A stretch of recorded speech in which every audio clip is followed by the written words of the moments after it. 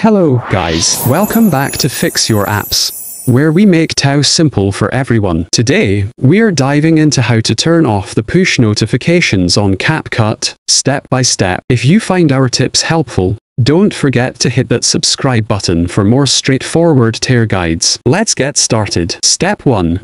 First, grab your Android phone and locate the CapCut app. Tap and hold the app icon until a menu appears. Step 2. In the menu that appears, look for the App Info option. Tap on App Info to proceed. Step 3. Once you're in the App Info section, you'll see various options. Scroll down and look for the Notifications option, and tap on it. Step 4.